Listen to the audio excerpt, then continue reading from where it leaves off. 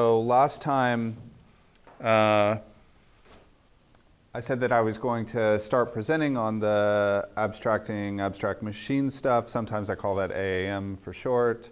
And we didn't quite make it there. But we're making good progress on developing an abstract machine for our little PCF programming language. And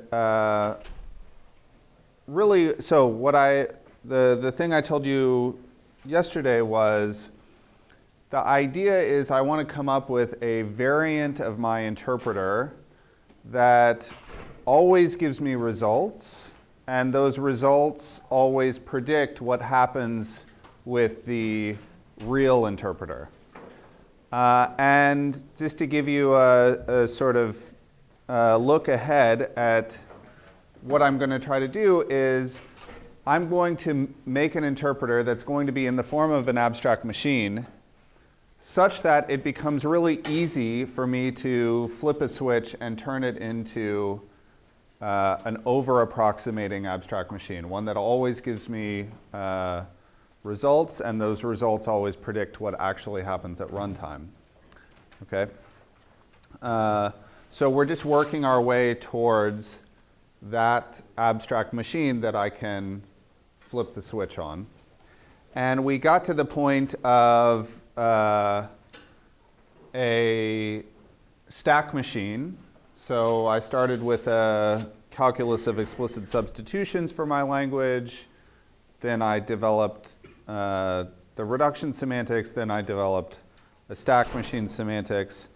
And we ended on the point of I wanted to make clear what the relationship was between the stack machine and the reduction semantics, because I want those things to coincide, right? I want my machine to be carrying out the reductions for my language, even though they're making explicit what's happening with the managing of the stack. And it also gives me an opportunity to show off another feature of Redex,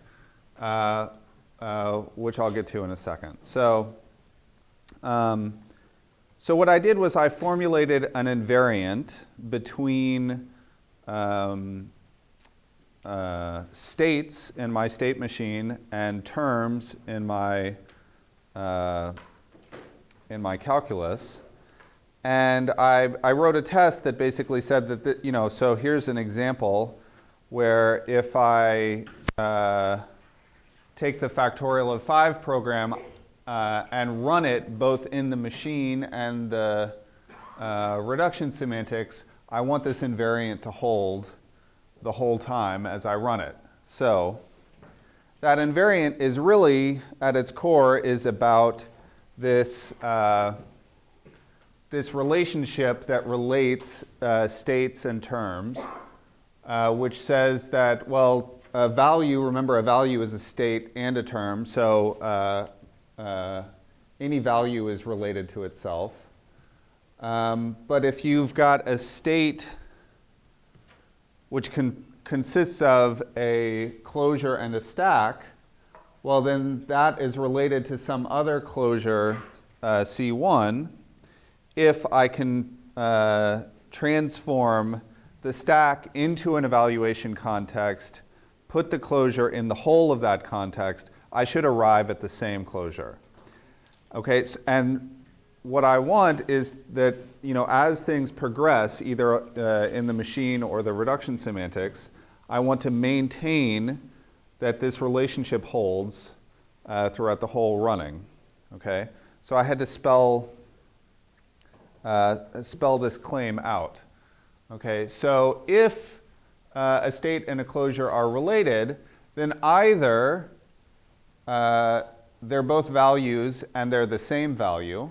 Okay, so either they're the same and a value, or the machine state takes a step by either the eval, continue, or halt transition. Okay, and those are transitions that they don't correspond to anything in the reduction semantics. They're just shuffling context around. Okay? And so that means that in the reduction semantics, nothing is happening. So if I take one of those steps, I should be related to the same closure. Okay? So in the semantics, I'm not taking a step, but in the machine, I'm taking one. So if the state steps to some state prime, then that new state I get to ought to be related to the closure I assumed I was related to to begin with. Okay, then the third case of the invariant is my machine takes a step by an apply transition. An apply transition corresponds to a reduction in the reduction semantics. So it ought to be the case that the closure takes a step, and it takes a step to a thing that is related to the machine state that I step to. Okay? And that seems totally sensible, right? I wrote all that down. I ran my example. The invariant holds. So I guess maybe I can show you the code that spells this out. But I ran it on my example. The example worked fine. Okay? So by the well-known proof technique of proof by example, it's a theorem, right? So yeah, this is, the way that I encoded that invariant was I wrote a relation between states and closures. And it's pretty straightforward from what I wrote down in the comments there, okay? So if you've got a value and a closure, they have to be equivalent to each other. So this is how I, look at how a machine state takes a transition, and I match on, particular rules, and then I make sure that whatever it steps to is also the invariant holds for that. Okay, and then the apply one, where I'm applying each of the reduction relations and making sure that the invariant holds on the things that it steps to.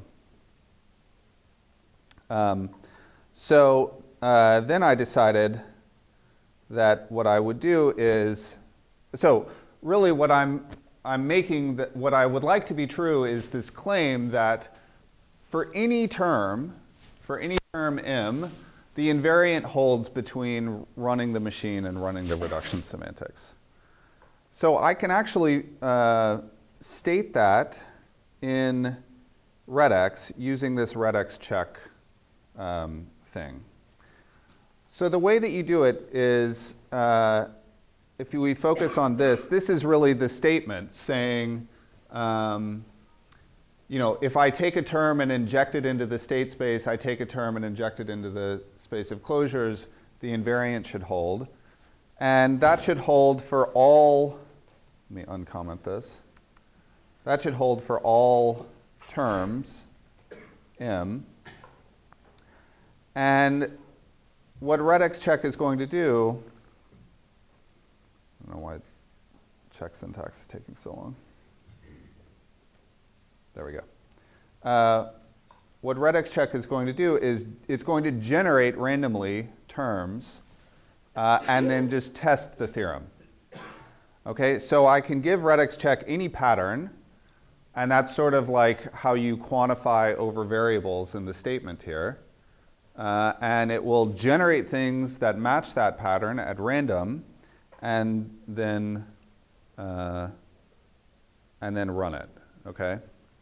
So of course I did that, and I got counterexamples. So I got counterexamples because I didn't think about the case of what if the machine state or the closure is just stuck? If it's irreducible but not a value, then what I said in the invariant doesn't hold. I didn't say anything about stuck programs. And so when I ran this, I added this last night, and then it immediately failed, and then I thought, well, now I'm in trouble. So I can spend today ridiculing myself instead of Sam. I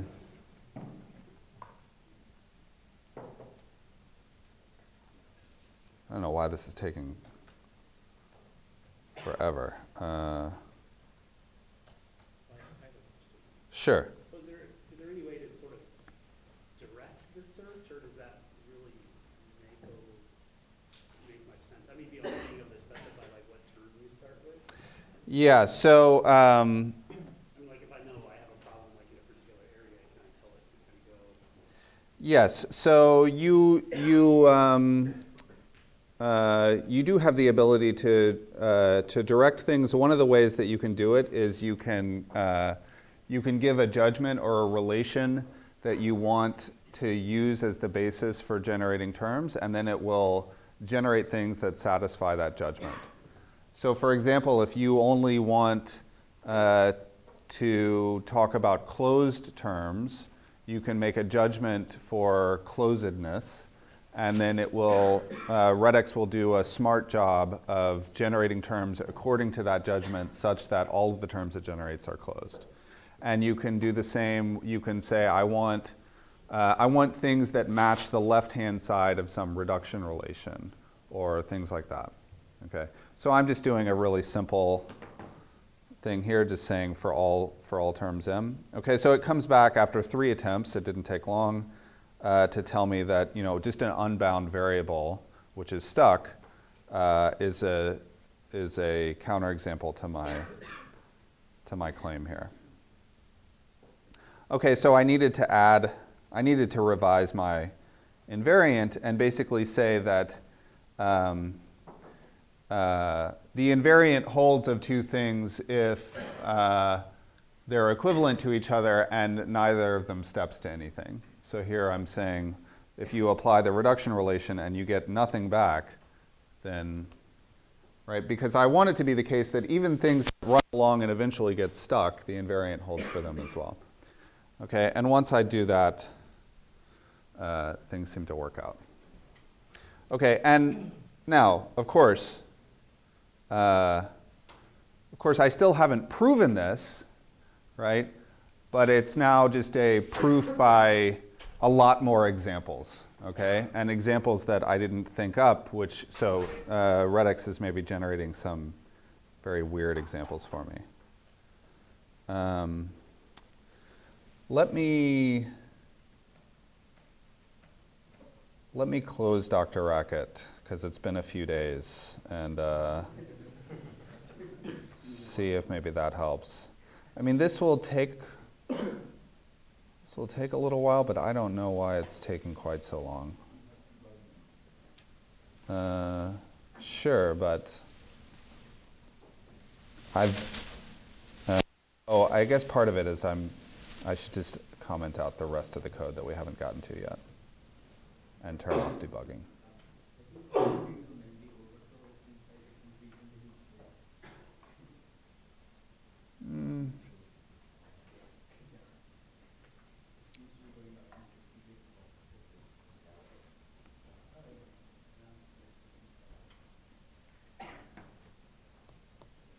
Let me just take this out for now. So it tried 1,000 examples, and it couldn't find anything. Okay, I am gonna restart Dr. Racket though, just to. Well, okay. While I'm here, let's try something. So I wanted to show you how to get a sense of what's happening here.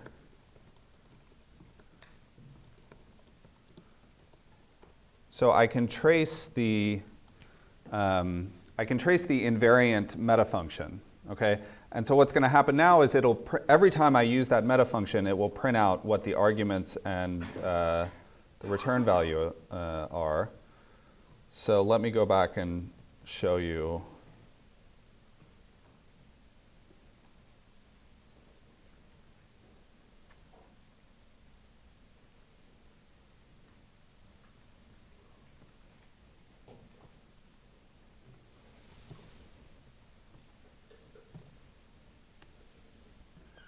Okay, so this is going to go by fairly fast. But remember that the invariant meta function, the only thing I want you to sort of come away from with this is the invariant meta function, one, you don't want to write all these test cases, right? This is nice.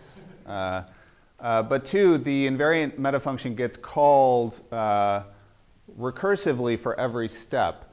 So we can see by how far this nests, like how many steps we're actually testing here. And when I was watching this while, so you see some things that are taking like 15, 20 steps, things like that.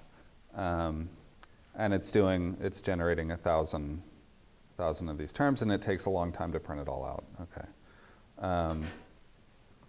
We could stop it and inspect what, weird things it's generating. But, and I could do a better job of generating things, because this is generating a lot of open terms, right? If you pick a term at random, it's probably going to be open. So this is probably testing that, things get stuck a lot, but clearly there's some amount of progress that's going on here. And I feel a little better about things. And certainly, right, I could write any claim about my language and then randomly test it. So maybe I design, I have a type system up above. I could write down the soundness theorem as a claim like this, and then I could randomly test it. And it's, in my experience, it's a good idea to do that before you go off and try to prove something, right? Because if there's counterexamples, you're not going to be able to prove it, or maybe you will be able to prove it, but the proof will be wrong, which would be bad. But it's a nice way of testing things out and refining things before you invest a lot of work. Okay, so that's the random testing facility. I feel better about my stack machine corresponding to my reduction semantics, so I want to move on. Okay. So the next thing I did, which we can basically skip over, was I took that machine we just looked at and I added in the error reductions. Okay, so I won't really go into this because we saw this yesterday with the reduction semantics, adding in the error reductions. Here I'm just doing the same thing, but for the machine. Okay. So I want to focus on this next thing. Let me go down and uncomment the rest.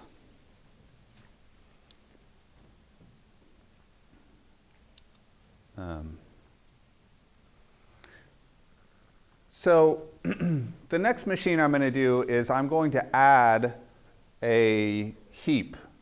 Okay, and the idea here. The idea moving forward is I'm going to explicitly model more of what's going on in my machine, and that's in part so that when I go to abstract it, to introduce the approximation, I have my hands on everything that's happening in the machine so that I can do stuff with it. Okay, so one thing that's not modeled in this machine is like memory allocation. Okay, I can just, in some sense, that's modeled at the meta level, like I make a larger environment, I make a larger stack, Racket has to allocate some memory for me, but I don't see that in my machine. So I'm going to add another component to my machine, sigma here, and it's going to be a mapping from addresses A to values. And the idea is I'm going to have this indirection between variables that they get allocated in the heap. Okay, so my environment changes. The environment is now a mapping from variables to addresses, and the heap maps addresses to values. So with two jumps, I can recover, looking up what the value of a variable is, this is what you would do if you were going to model mutable variables. I know that's an oxymoron, but many programming languages have them, and this is how you would do it. Variables vary over addresses, not values, and then the heap can be mutated to modify what the address points to. Okay. Okay, so again, I know some people have seen things like the CEK machine. This is the CESK machine. I'm adding a heap, and let me show you what the transitions look like. Now, I want you to just ignore this for a second. So one thing that I'm going to do is I want to be able to swap out different implementations of the heap. So I abstracted over the signature of heaps here, but we can just pretend like that didn't happen. Okay, so here's the reduction relation. So if you've got a number in a heap, you can throw the heap away. Operator in a heap, you can throw the heap away. If you've got a variable with an environment and a stack and a heap, well, then you can, that takes a transition to the value that you get when you look up the variable in the environment and get an address A back, and then look up the value V that you get in the heap. Okay, sorry, I'm pointing at the wrong place. Here. And then that's the value you get. The stack stays the same. The heap stays the same. But we're just doing this lookup. So variables are slightly different in that we have to dereference things through the heap. And then our function application changes now because instead of extending the environment with the variable being bound to a value, we need to generate a new address, bind the variable to that address, and then update the heap. Okay, so I know this rule is a little bit hard to read, but there we're matching on the function application in the context of a stack and a heap. And what we do is we jump to the body of the function in an extended environment where each of the bound variables is going to be bound to some A, where I'm going to call an allocation function. Okay, so I'm going to give it the current state of the machine, and I'm going to say allocate some addresses for me, and give me back the appropriate number of addresses, and I'll put them in the environment here.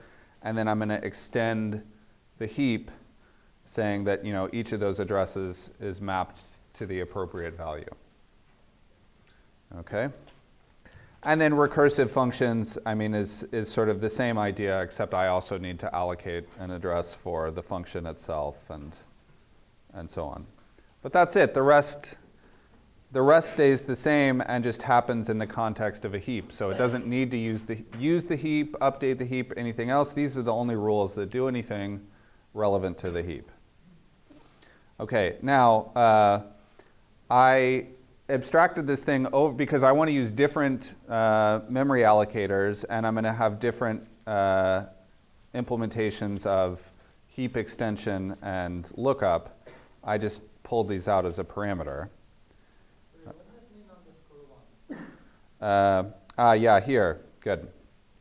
So what I'm saying here is that this matches any sequence of x:(t's). And notice I'm also using _1 here. So this matches any sequence of v's, but they have to be the same length. Okay, so I can give names to my ellipses. And if I use ellipses in multiple places with the same name, that imposes the constraint that they're of the same length. Okay? Okay. So I can show you a couple of allocation functions. The only thing that I really need is for my memory allocator to give me fresh addresses. Bad things would happen otherwise. So that's sort of the spec for the alloc function. So here's one, which is we just take the name of the formal parameters and we use as addresses a list of two elements. Okay, that is the name of the variable and then a unique symbol. So I'm using Racket's GenSym function here to generate something unique.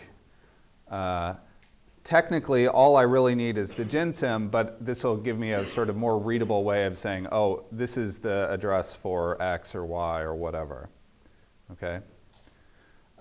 So then I can make a reduction relation by just saying which allocator I want to use. You could imagine other ones. So this is the one that just uses GenSym. This is the one that allocnat, it counts. Okay, so it generates the next number that's not currently in use as an address. Any of these will work just fine. Okay, and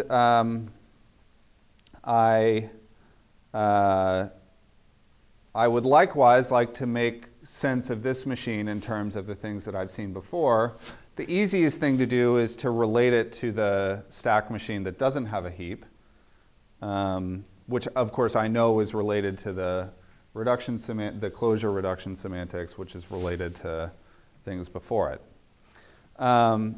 So I did a similar thing, making an invariant here, and I tested it on a specific example, and then I turned it into a general claim, which we can run.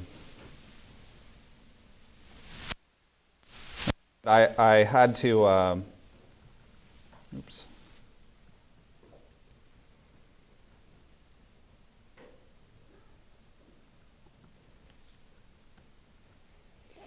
I had to make more of these meta functions because now, for example, if I want to relate a CESK state to a CEK state, I need to do things like eliminate the heap by inlining all of that stuff into the environment. So I just have these meta functions that translate from CESK states to CEK states.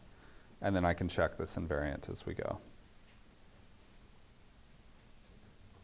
All right, so while that's crunching away, I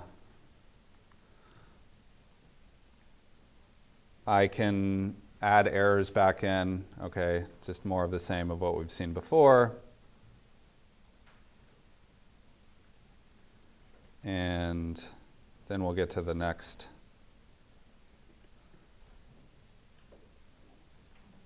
The next thing. Okay, so I have 2,000 tests now. They all pass.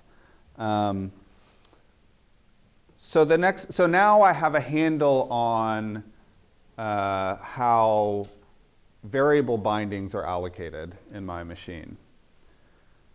The next thing I'm going to turn my attention to is the stack.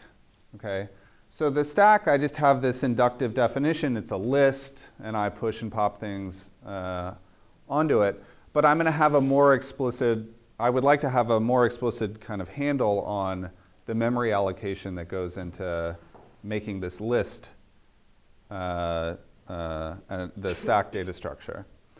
So what I'm going to do, the list in Racket, the list is just, a linked list, and I can model that in my machine, right? I've got pointers. I'll just turn the stack into a linked list in the heap. Okay, and that's the idea of my next machine.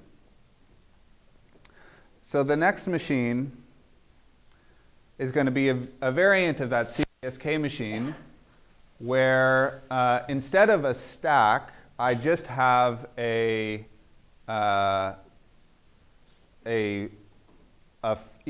I just have a frame and a pointer to the next frame, okay? Or the stack is empty. Okay, so you can see here this is just like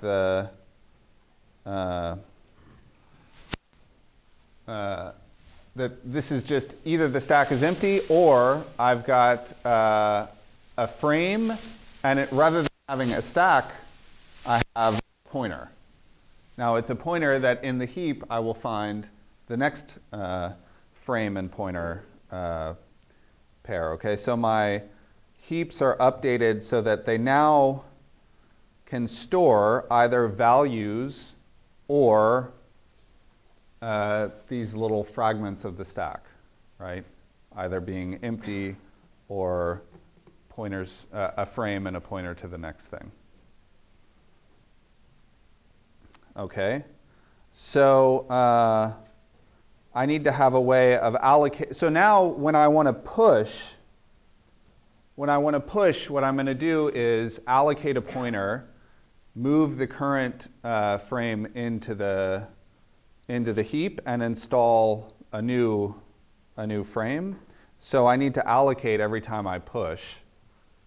So I made a new allocator that, based on what the frame that I'm trying to push is, will generate fresh addresses for those. And then I made this, so here's my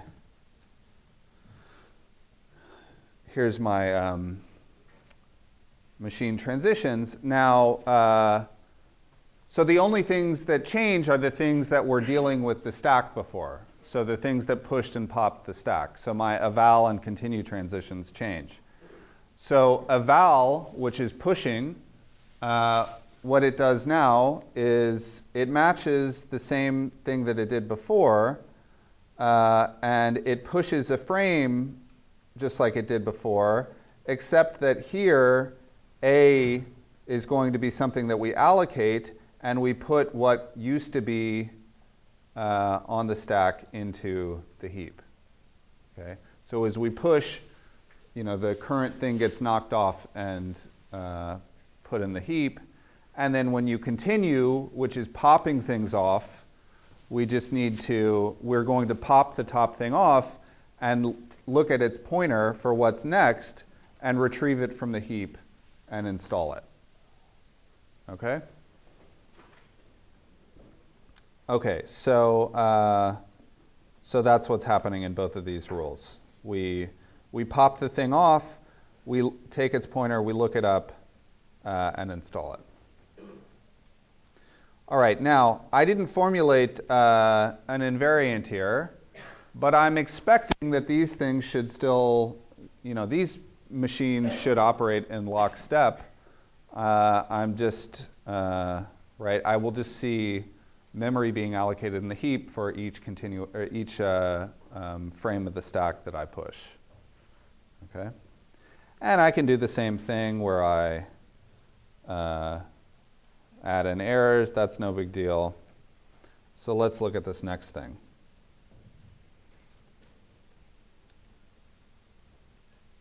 Okay, so up until now, what I've done is I've made more explicit my accounting of memory allocation with respect to variable binding and stack allocation. And now that's good because I sort of have in the machine, I am modeling all of the growth here, right? If you look at the machine state, right? It's not this inductive thing that's getting bigger and bigger. What you'll see is that the heap gets bigger and bigger. Okay, so where things grow is in the heap. All right, now I'm going to do something that just seems weird. Okay, you could imagine doing everything I've done up until now as an implementation strategy, because you want to write your machine in C or something, and you've got to, you're going to implement the heap this way, and so on. But this next thing is just weird, okay? So just bear with me for a minute. So I'm going to take the heap, and I'm going to change its type so that it doesn't, it's not a map from addresses to values or stack frames. I'm going to make it map to a set of those. Okay? But it's going to be a singleton set. Okay, that's what's weird. It's like, why are you making this a singleton set? We'll get to that. But that's going to be the idea, is I'm going to now put a set of things in there, and we'll have the invariant that it's always a singleton set. So it's a strange thing to do. But let's see. Let's see. Oh, so all I did was I just I swapped in different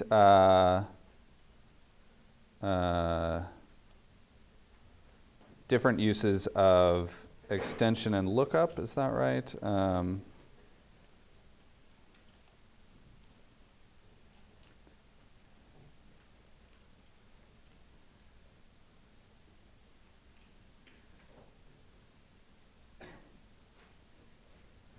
Yeah, so I just change out the implementation to work in terms of sets. I can add errors back in. That's no big deal. Okay.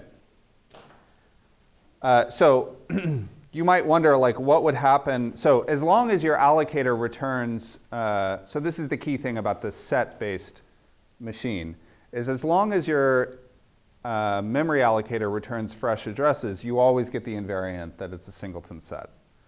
If your memory allocator was, say, broken, and it returned an address that was already in use, what would happen is it will put both things in the set, right? So when you go to extend it, it's going to say, oh, so the implementation of extension here is just join it in, right? Take the union of what's already there. Okay, so if your memory allocator is giving you fresh addresses, there's nothing there. So you're unioning it with one thing, you get a singleton set. But now, if you happen to have gotten the same address, it will just add it in there. And then when you go to look something up, the way the semantics is defined is it just picks one non-deterministically. Okay? Which again is no problem if we're talking about a singleton set. Right? Pick any element you'd like. There's only the one. Okay. So those machines, the set-based machine and the non-set-based one, they should also, under the assumption that the memory allocator gives you fresh addresses, they should operate in lockstep. Okay. And I can add errors to it. Now I have a machine that's in the form that I want, where I can just sort of flip a switch and turn it into an abstract interpreter.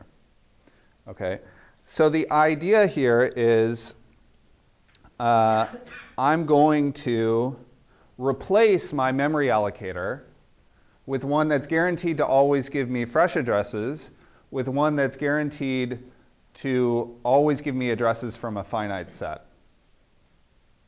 Okay? So that obviously is in conflict with the other thing that I needed the memory allocator to guarantee, right? If I say that there's a fixed size on the amount of memory you can allocate, it can't guarantee that I always get a fresh address. Okay? But what happens when I do that is the machine's guaranteed to terminate, right? It can't run forever if it has a fixed amount of memory.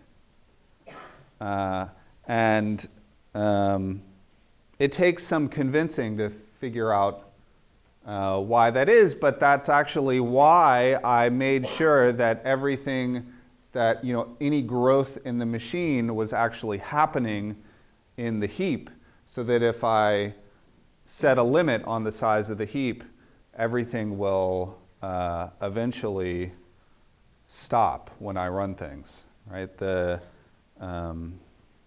I should sort of run out of machine states that I can see. So I need to do one other thing, which is I need to take care of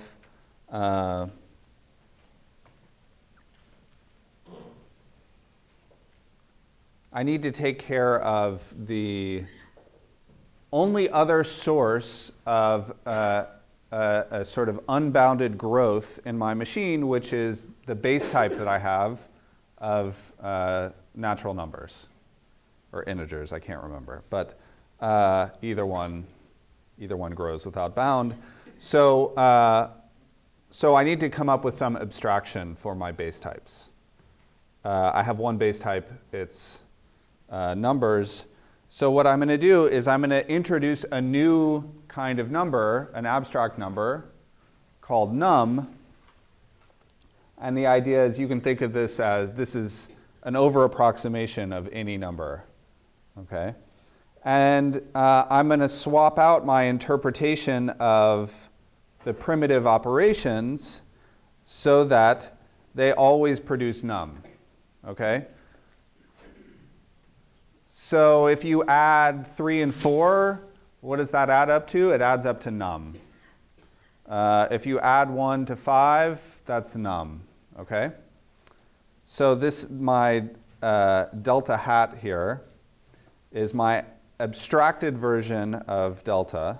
Notice how it's a sound prediction of what the original delta was doing, right? If I said 3 plus 4 is 7, well, 7 is a number, so if I say num, that's an over-approximation of what really happens, which is 7. And here I'm going to make my finite memory allocator. Well, one potential finite memory allocator, which is I'm going to use that.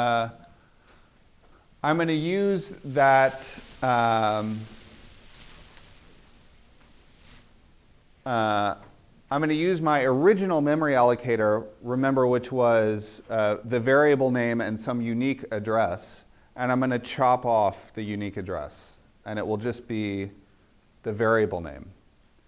So there's only a finite number of variable names that appear in any program that you write, so that's a finite set. Okay, so I've satisfied the property that my memory allocator always gives me addresses drawn from a finite set. Now there could be clashes, right? Because X could be bound to one thing at one point in the execution and another thing at another point in the execution of the program.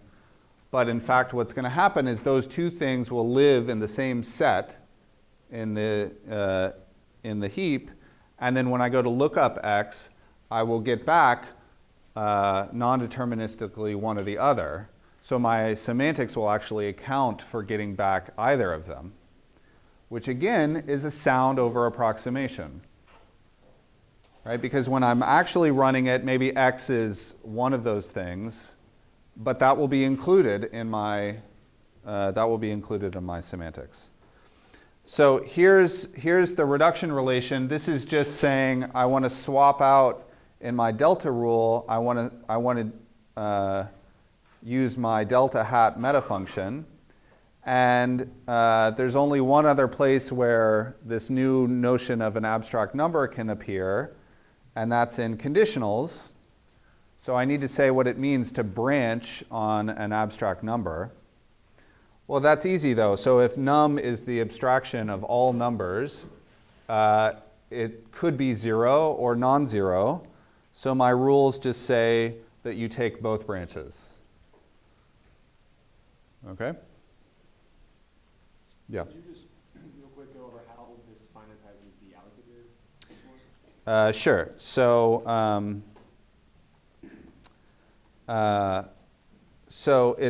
it's a little difficult to get from this code, but what I'm doing is I'm taking the old allocator. So notice this is the define meta function extension. So I'm taking an existing allocator that I have, this alloc circle thing, that always gives me unique addresses, but it always gives me pairs of things. So when it's allocating for a variable, it's the variable name and a unique piece of information. When it's allocating for stack frames, it gives me the stack frame constructor and a unique piece of information. And so what I'm doing is saying I'm lifting that up to this new state space here. And then really what's happening, the work is being done in allocat. So what allocat does is it calls the underlying unique thing, and then it takes as the address that it's going to return just the left part of that pair. So it's throwing away the unique thing. So we either get, that you're pushing, so the addresses are all of the variables that appear in your program. That's a finite set, right? Unless you can write infinitely big programs, you have to write down a finite set of variable names. Or it's if zero or app for the name of the constructor for the frame. Okay. So that's how it's doing it. But now I want to emphasize that actually any finite allocator would be fine. If you just always produce the address 0, that would be totally fine. You would have a sound abstract interpreter. You can't make a wrong choice here. The only thing that you could do that would be a mistake is to have it not be bounded. And then your abstract interpreter could run forever. You could do round robin, pick random numbers, whatever. Okay? This particular allocation strategy of basing it on the variable names is just a traditional one in the program analysis community that corresponds to something like the same approximation that 0CFA does, if you've looked at something like that. Okay, it's the same approximation that like the simple types are making, right? When you say lambda x colon tau, you're saying every occurrence of x has to be used at type tau, right? And here, what I'm saying is every occurrence of x is going to, anything that can be bound to any particular instance of x, right? It gets blurred together, and they show up at any time that we reference x. All right. Okay, so I can do the same thing about adding the errors back in. And now what I want to do is just run some things.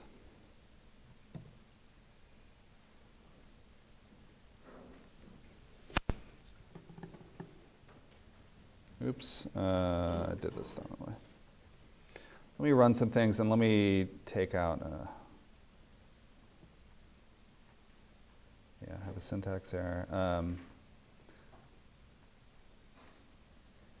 Maybe I'll just take out some random tests so that things run faster.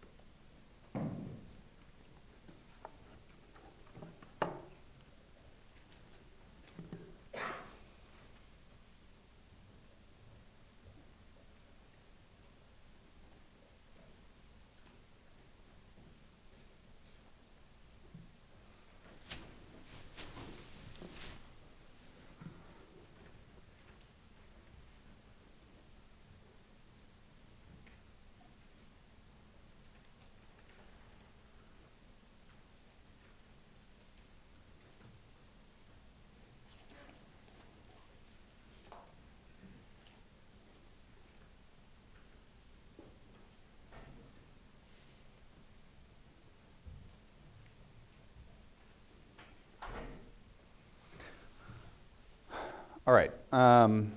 While this is going, I just want us to think through some of what will happen when we run programs. Okay, so I can write programs that run forever, like I did one I think yesterday or the lecture before that, where I wrote a recursive function that added one to recursively calling itself. And what's going to happen is, when I do the operations, I get back num, and eventually it'll see that, oh, I'm calling this recursive function with num again, and it's able to bottom out, right? Whereas in the concrete interpreter, it just keeps adding and going, and we never see the same state again. But now, because things get blurred together, I come back to the same state eventually. And there's an argument to be made that there's only a finite number of states that you can see starting from any given program, and therefore you can just run the abstract interpreter and it's guaranteed to terminate, and it's going to be an overapproximation of what happens in the concrete interpreter. And this is important because what I said, the sort of this whole thing is about being able to predict properties of running the program for real. And so what's important is that this is something very strange is going on here. I don't know why it's taking so long. What's important is if you run things in the abstract and something doesn't happen, what that means is it does not happen when you run it concretely. Okay. Now the other direction is not true. Things that will happen in the abstract, they may or may not happen when you actually run the program, right? That's just that's a consequence of doing the approximation, right? You just you don't know for sure. But if something doesn't happen, you have a strong guarantee that it doesn't happen when you run it. So if you're interested in predicting that there's no runtime errors, you can do that with this approach. So close that.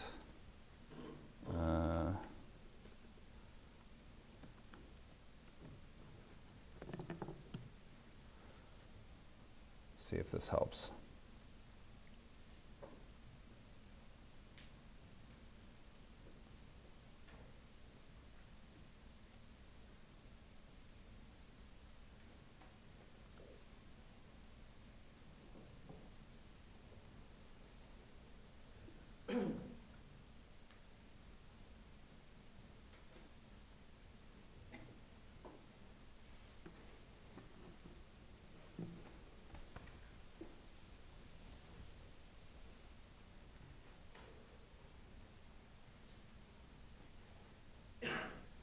Well, it's going to be unsatisfying if we can't see some examples of this, but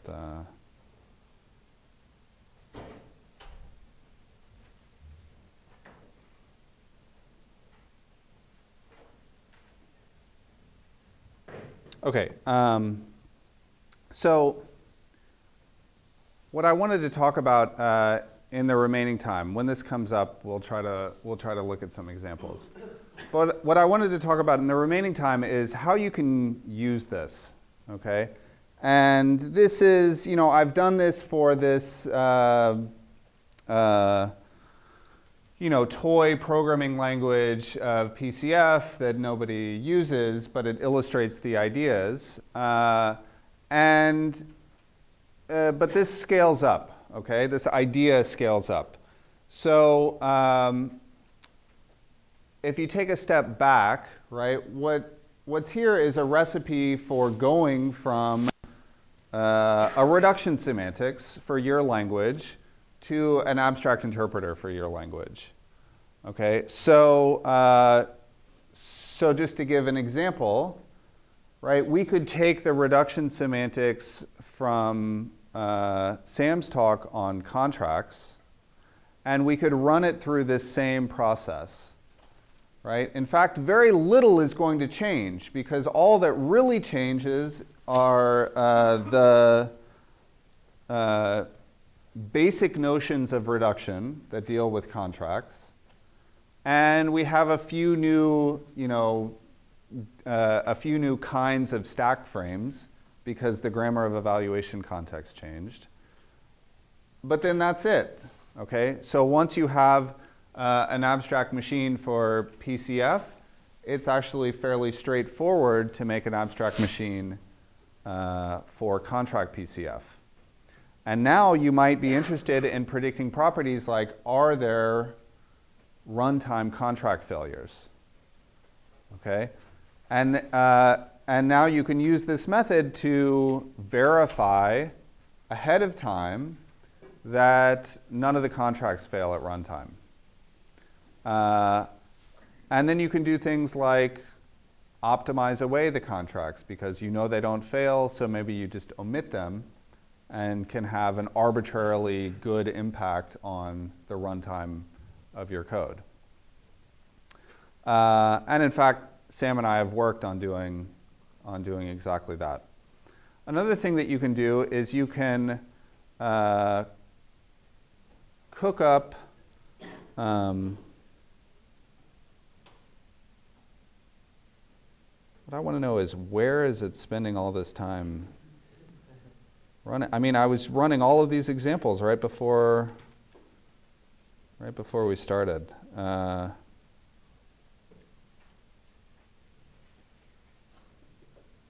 It's really weird. It's bizarre. Another thing that you can do is model new things in terms of reduction semantics. And one thing that we've done there is we've looked at, let's make a reduction semantics that works over unknown inputs, okay? So the idea is I want to be able to run my program, but over inputs that I don't know about. And the basic idea here is sort of morally the same as what goes on in symbolic execution, where that's the idea. You want to run your program. You've got a program that takes in an x and a y and computes something with in terms of x and y.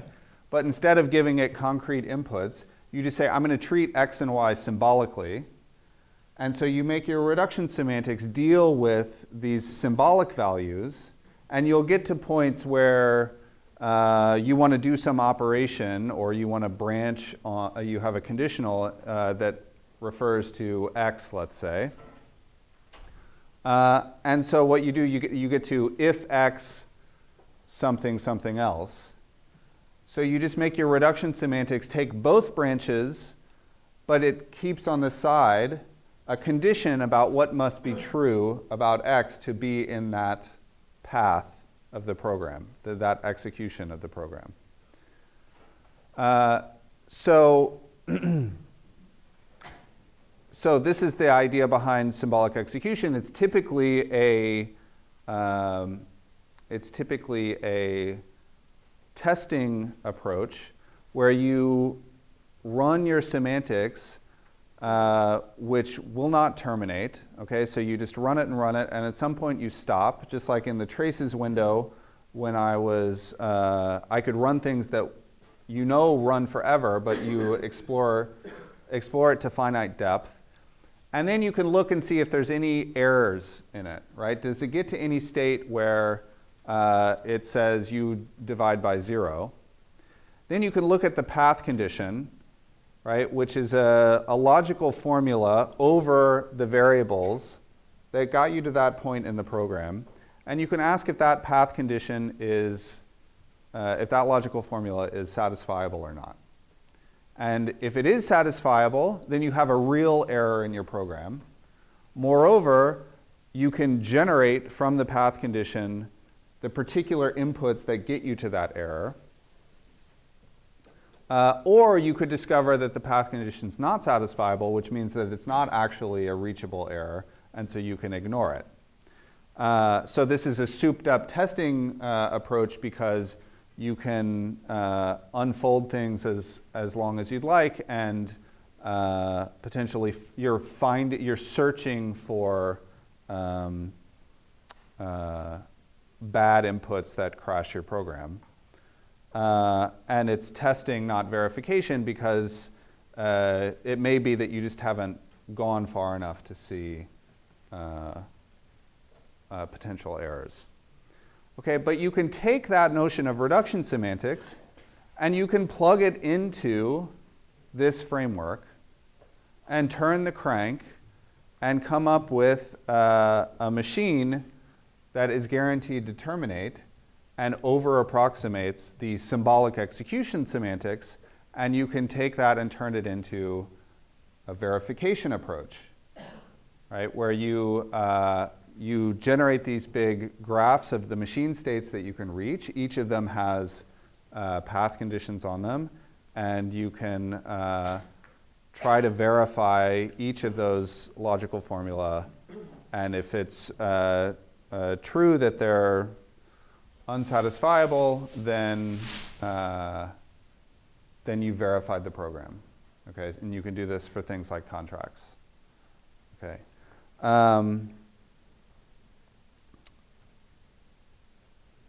Right, and you can even, one of the nice things about the contract stuff is that for the things that don't verify, you can just always leave those in as runtime contracts that will be checked. Okay, so you can always, for any program, you don't have to reject programs outright like you might in most type systems.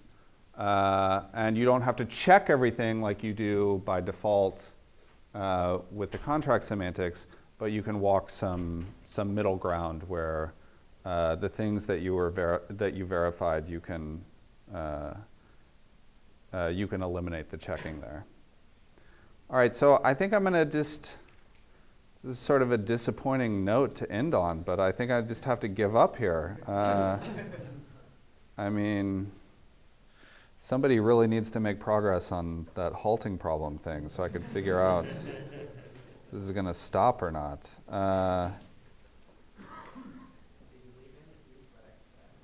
No, I took those out.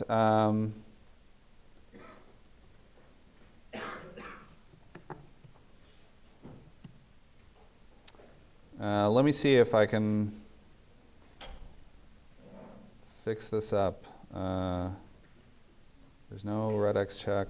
This is commented out. That's fine.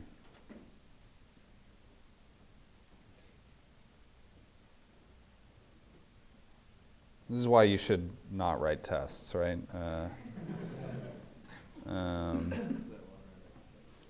So this one's commented out. Those are commented out. Those are easy. That's commented out.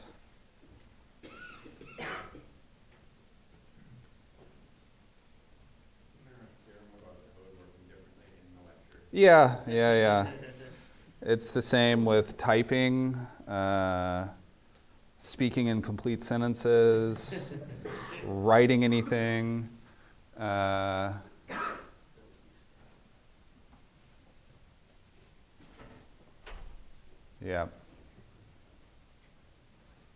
All right, well, I'll say this. I'm glad Sam's not talking after me. So. All right, thanks, everybody.